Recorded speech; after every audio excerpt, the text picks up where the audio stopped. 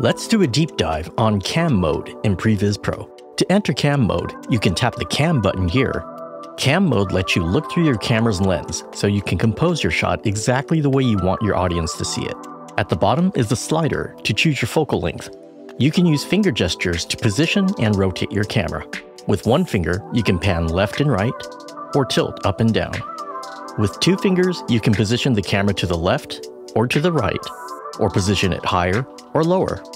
You can rotate with two fingers for a Dutch angle, or pinch in or out to move closer or farther from your subject.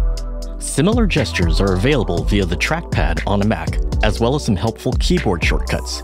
You can find a complete list on the previspro.com help site. Now, tap the AF button to autofocus. By tapping the subject, you can select what to focus on.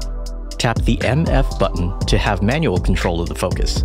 You can tap the subject like in autofocus, but you can also fine-tune the focus using the slider on the right.